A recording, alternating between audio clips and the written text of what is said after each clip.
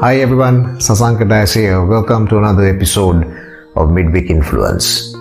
Imagine you're in a turmoil situation, in a crisis situation. What would you do?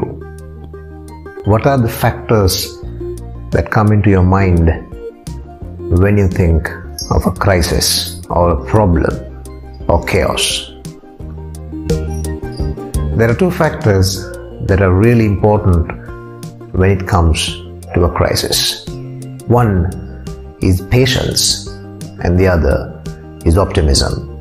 So let's talk about patience. Patience is really important because during this time you can accept and think of ways to come out of the crisis, and you need to absolutely be patient without being hesitated until you overcome the crisis.